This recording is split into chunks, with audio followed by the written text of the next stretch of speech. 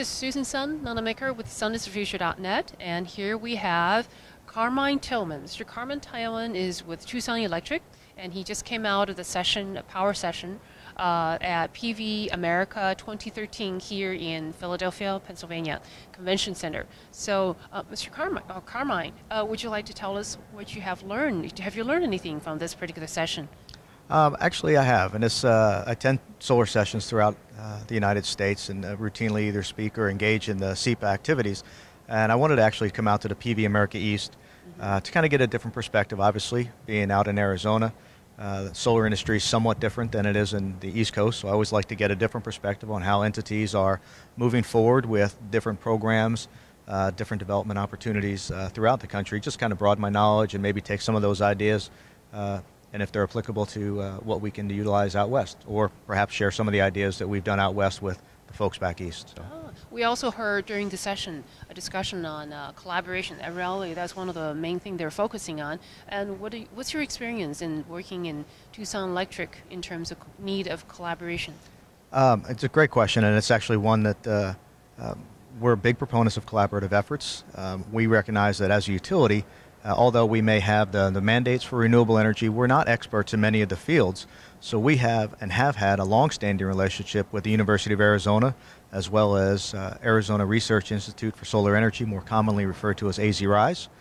We work with collaborative efforts from a number of entities, such as various grant opportunities when we'll bring in outside universities or outside entities such as IBM or other folks.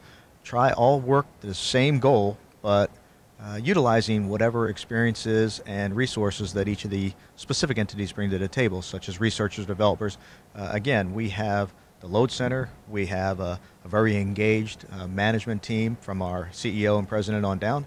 So we really enjoy the collaborative efforts. It helps us to really promote the renewable energy, and particularly solar, and taking it to the next level, because we really can't find all the answers on our own. So we need help, and the collaborative efforts are the best way for utilities, particularly with the universities.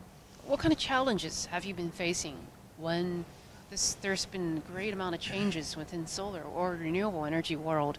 So let's say challenges that you may have been facing or any of the consumers have been facing. Well, I think there's a number of challenges depending on your perspective. From the consumer's perspective, it's always been whether or not it's been cost effective for them or affordable to them.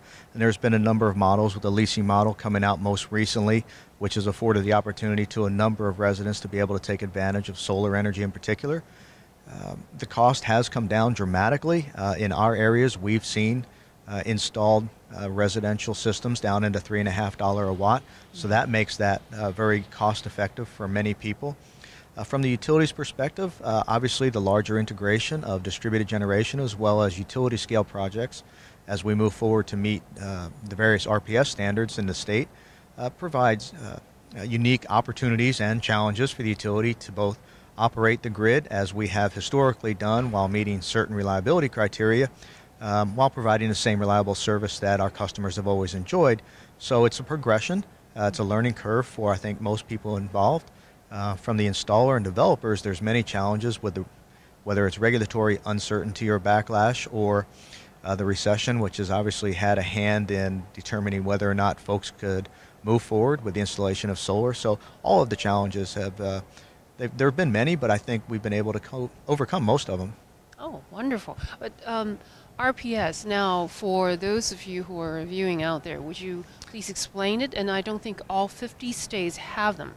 No, that's correct. And the RPS, it'll be referred to as, it's a renewable portfolio standard, and that's the state requirement. And I may be off on this, but approximately 30 of the states and DC have a renewable portfolio standard, and it's some state requirement for the regulated utilities to have a certain amount of renewable energy into their grid. Ours is based on percentage of sales for each the regulated utilities.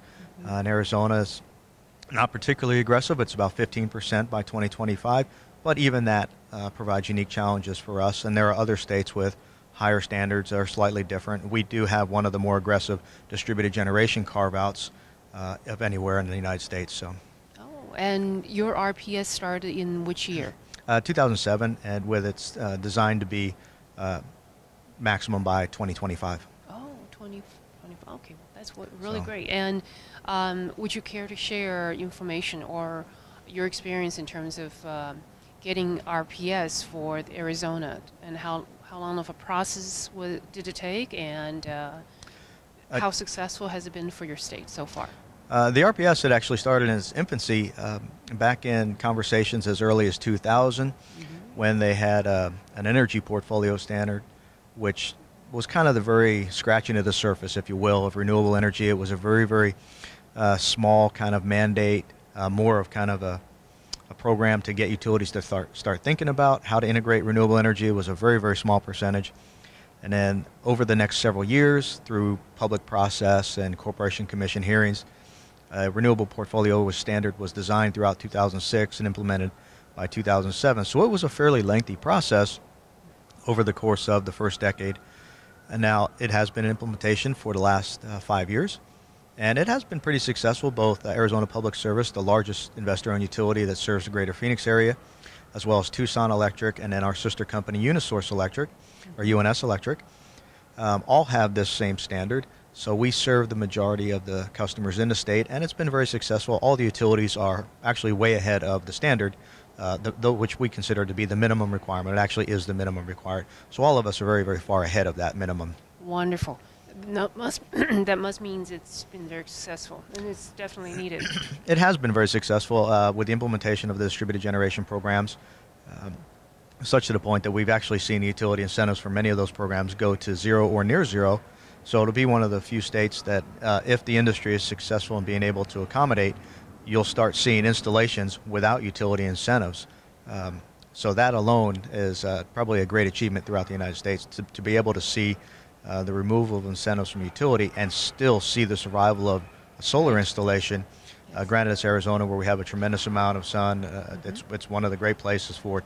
We do too in Florida. Right, absolutely. We have a lot to learn. I know, and I love Florida, but we have more sunny days. Yes. But we do love the solar implementation. It is a challenge, but it's a challenge that we've accepted and that we're moving forward to meet. If anyone, let's say if someone from another state or any other utility company would like to see RPS coming forward in their particular state and would like to also learn from your particular state, what would you say your contact information would be?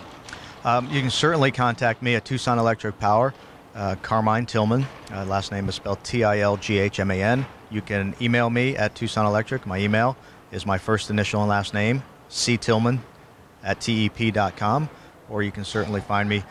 If you Google me at Tucson Electric Power, you'll certainly find me. I end up speaking at a number of conferences. But I've worked with a number of different utilities throughout the Midwest and East Coast as well, trying to give them some information and help them along where they don't have an RPS, particularly in Midwest states where they'll call to either promote either the community solar program that has been very, very successful in our area.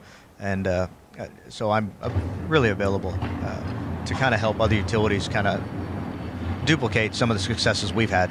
Yeah, wonderful. That's what we've been seeing here at PV America 2013, PV America East 2013, and definitely collaborative effort is the focus here. Well, thank you very much, Mr. Tilghman. Thank you, Susan. And have a wonderful day. Thank you. Here we're signing off. Susan Sun Nunamaker with sunisthefuture.net.